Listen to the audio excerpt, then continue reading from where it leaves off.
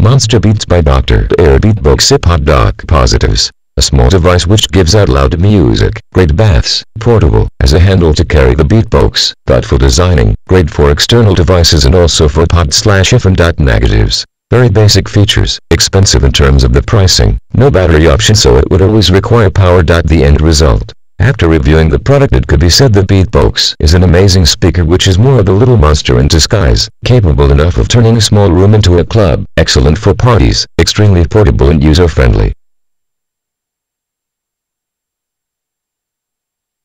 Review: the name of the product is Monster Beats by Dr.Dre Beatbox iPod dock. However, in this review we have used the name Monster Beatbox as this is an addition to the existing Monster products.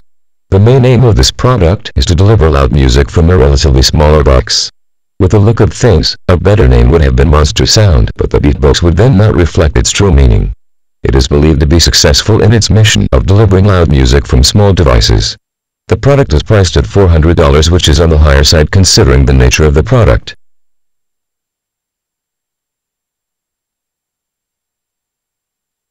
The Beatbox, considering its size, could be the loudest iPod docking device. In terms of designing, when you first look at the product, it would definitely catch your attention.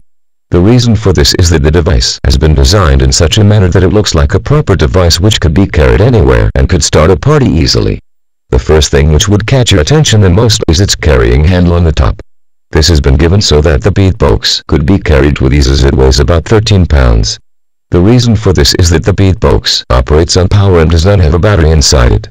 Therefore, this portable device is capable of starting a party anywhere without having to worry about its size or its charging.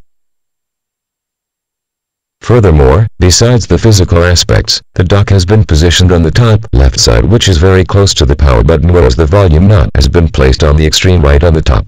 The Beatbox isn't full of buttons as it only has a few buttons. However, it has an auxiliary input which allows you to connect other devices apart from the iPod, and also a special port which allows you to stream online music from Monster Streamcast wireless system.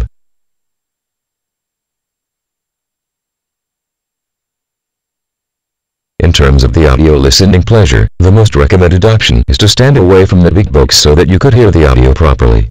Since the Beatbox focuses on the quality of music it delivers, therefore it has adopted a different designing technique which allows its speakers to be placed with some distance in between.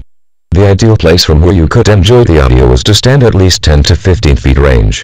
Most users often prefer having more bass in their audio systems.